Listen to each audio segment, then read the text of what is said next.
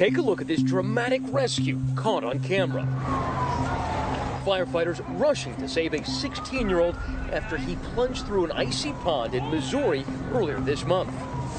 And in Pennsylvania, 12-year-old Colin Orr pulled from the frigid waters by neighbors who heard his screams. Kind of felt like I was going to die at that point. Luck may have saved him, but some basic skills could save you.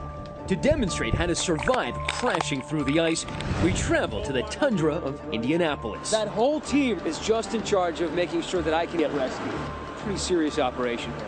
The Indiana State Police and Fire Department giving me a life-saving demonstration.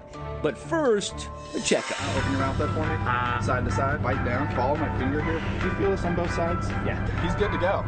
Good to freeze.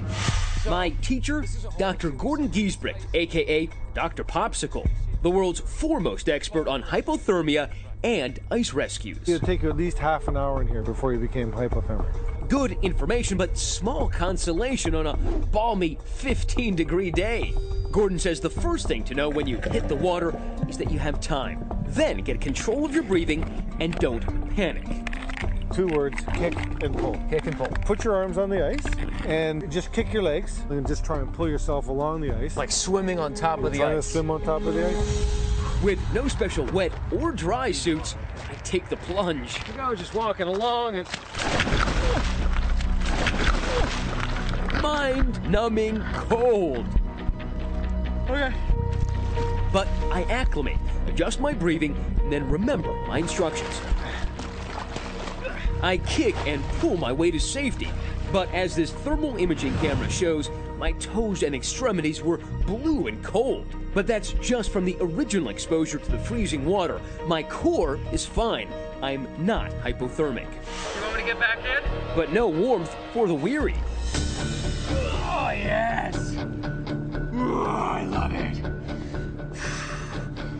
This is like getting back in a nice tub. Yep, back in the water.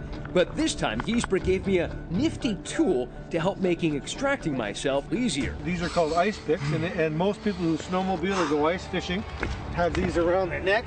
Okay. And this will make getting out a little bit better. Easier indeed, but same rules apply.